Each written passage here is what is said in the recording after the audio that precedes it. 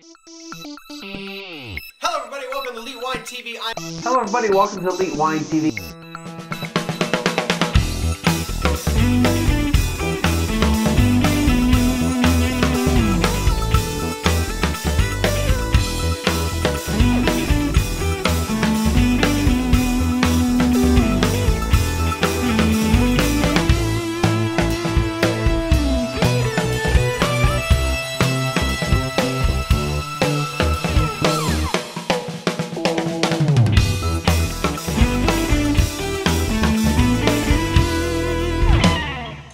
Hello everybody, welcome to Elite Wine TV. I'm your host Mark Fusco here for another episode of the show.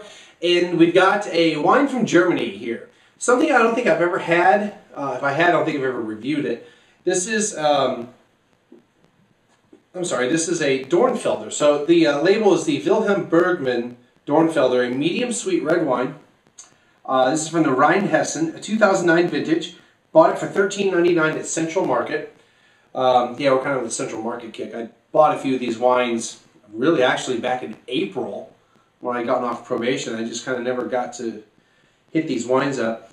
They're made by the Weinhaus Ernst Bretz winery, and they're in the Rheinhessen. The Rheinhessen is where the Rhine makes this like curve. Well, actually, as far as the curve, and it comes down. It's where Wiesbaden is, where this winery is located.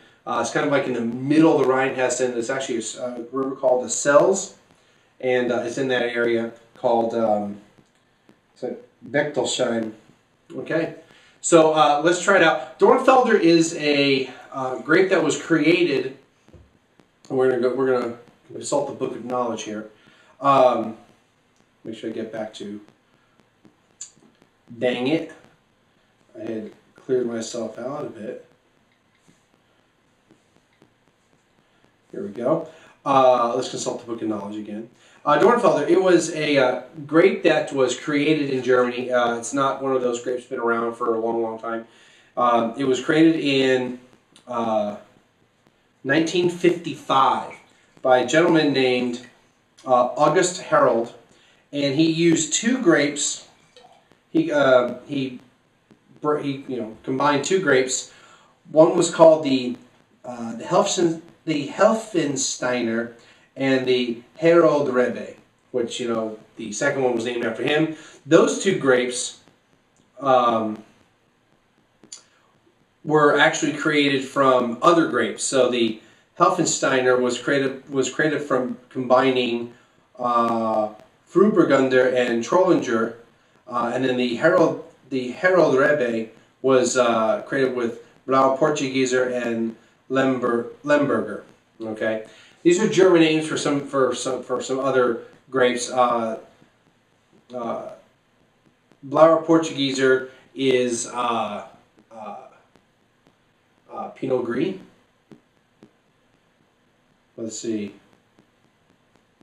I consulted this now. Wiesbaden is also called. Oh, it's just called Portugieser.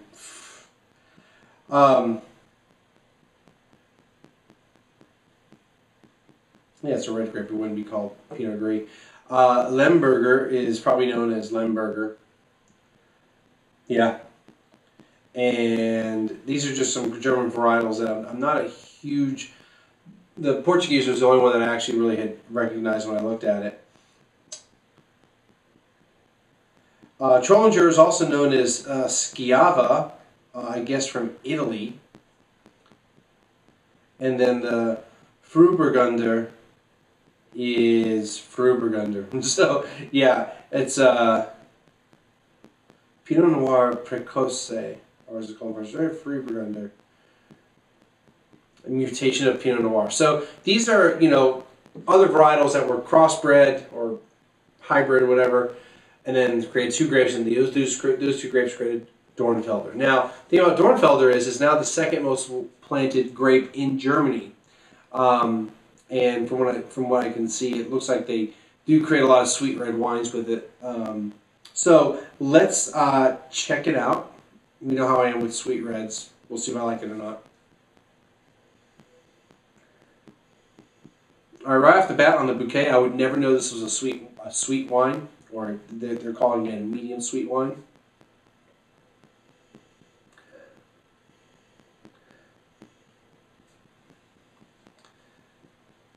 It's pretty much devoid of fruit on the nose.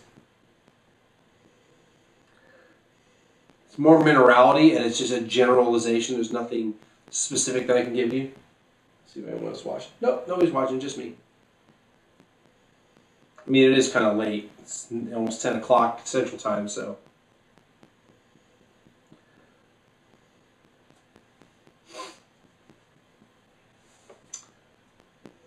Yeah, just really nothing on the nose.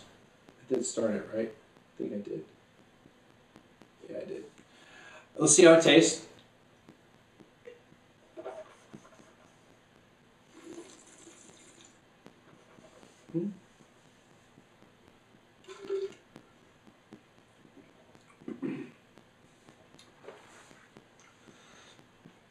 Well, it's not bad as far as the sweetness level. I mean, if this is kind of what I wish Texas wines would do. If they're gonna have a sweet red wine, it would be like this sweetness level.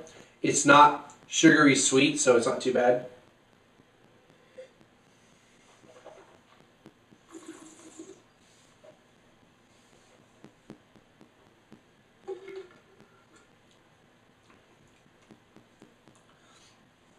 It's kind of raspberry-like.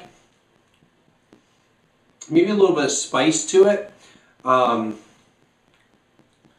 It's not bad. It's not a preference. It's not a wine that I would probably seek out. I mean, I'll finish drinking the bottle, but it's not a wine that if I see it again, I'm gonna go out and get. At least not this one specifically.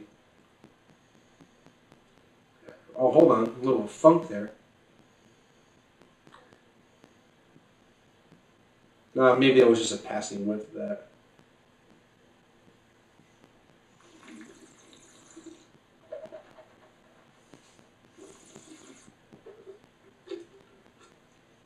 You know, it's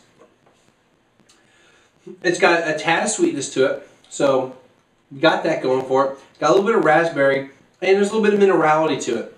It's again, it's not a bad wine. I would probably score it in a range of, or around, probably 85, actually. If you like something that's a little bit slightly sweet, you know what? This is something where I would actually suggest this would be a wine for someone that's wanting to get into some reds, but doesn't want the really, really dry red wine stuff. So, again, it's not my preference, but it's not a bad wine. And if you are looking for something that you might want to check out, that's a red wine that's not really, really dry, that might be a little bit off the beaten path, it's got a little bit of sweetness to it, it's easy to drink.